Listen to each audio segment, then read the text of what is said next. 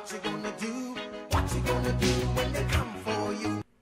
Hey folks, and in this Cops quick tip, we're going to take a look at how we can hide the thumbnails on our Cops nodes. This is a remix tip from the longer series that I ran. I'll put a link to that series in the description. Let's dive in.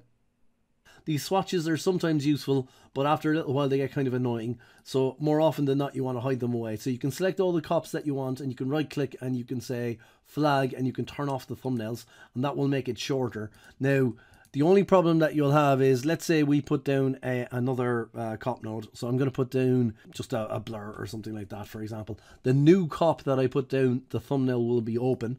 So if you want to set it so that new cop nodes don't have thumbnails, you need to go into edit, your general user interface preferences, and into network. So go to network editor, nodes and trees, and turn this guy off.